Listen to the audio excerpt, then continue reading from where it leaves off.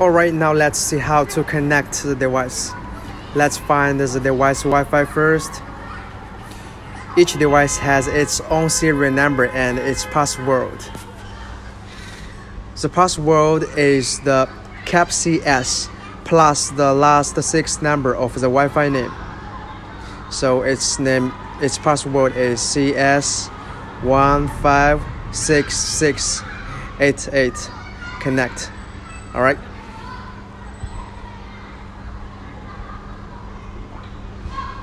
Okay, connected. Let's go back to our app.